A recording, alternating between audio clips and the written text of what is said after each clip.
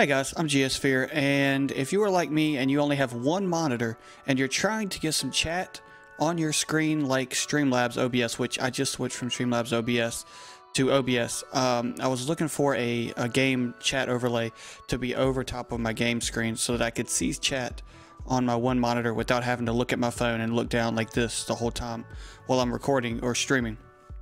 So if you're looking for that, I'm going to give you a really quick alternative. It's only two things to download. Very simple. So let's get on into it.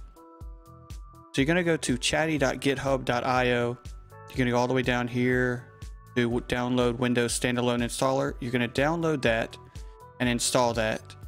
And you're also going to go to the mobsystems.com tool, see through Windows. I'll put both of these links in the description down below on the YouTube video. So after you do this, you load them up. You will get this right here, see through Windows option. So it'll give you the hotkey, shift, control. You set your transparency, which I have it about in the middle. You probably need to make the window click through, otherwise you're going to be playing your video game and then you can't click through it. And then keep on top of other windows. That's the biggest important thing. You can preview the transparency, but you don't really need to do that all the time. And then you just have these three options right here. You don't really need to enable them or disable them. It doesn't really matter. You're going to load up your Chatty right here. And it's going to ask you to, connect, and you have to get, I think, the authorization key or whatever it is, and then you're going to connect here.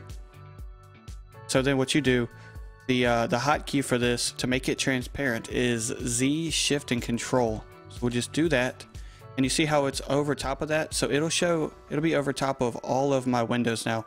Now the only thing is you cannot have it over top of a full screen game. So it has to be like a windowed full screen or windowed on the game. So after we do that, let's just load up a game. I already have Cuphead loaded up, so we already have it up. And boom, right there. We have the chat overlay. We can literally play the game. No problem. You can set how big or small you want it. The window right here. And that is, in my opinion, it's even better than the Streamlabs one because you can even see who is in your channel on the right side right here. And you can change a whole bunch of like the skins or the look of it. You can make it darker, lighter. It's very cool. The Chatty is very awesome. So thank you guys so much for watching. I do stream on Twitch Monday or Tuesday, Thursday, Friday, Saturday, 8 p.m. to 11 p.m. EST, give or take. So thank y'all so much, and I will catch y'all next time. Peace.